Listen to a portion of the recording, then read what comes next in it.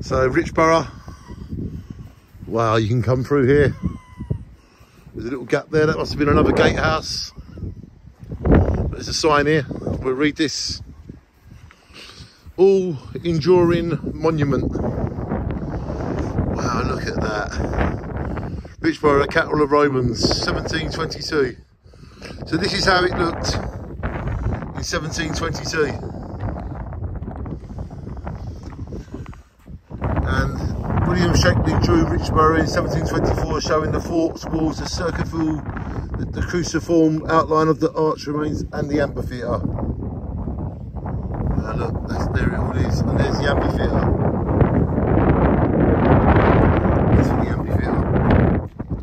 So that's over there to the left. We need to go to that.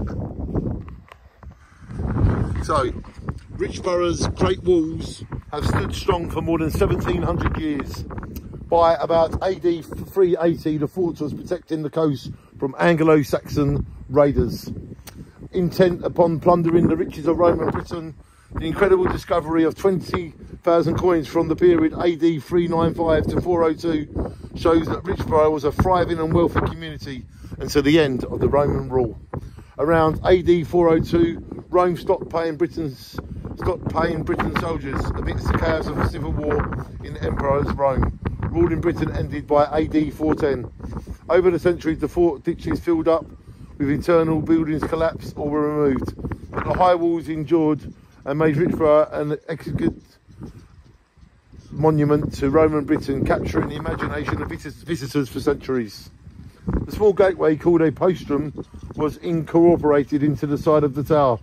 It was designed to project forwards from the line of the walls, allowing soldiers with bows, javelins and catapults to fire at attackers.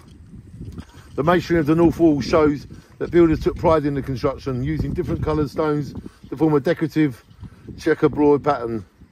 By AD 400, the fort at Richborough was one of the 11 guarded forts along the southeast coast. They came under the command of senior military officer known as Count the Saxon Shaw. And these are all of the forts.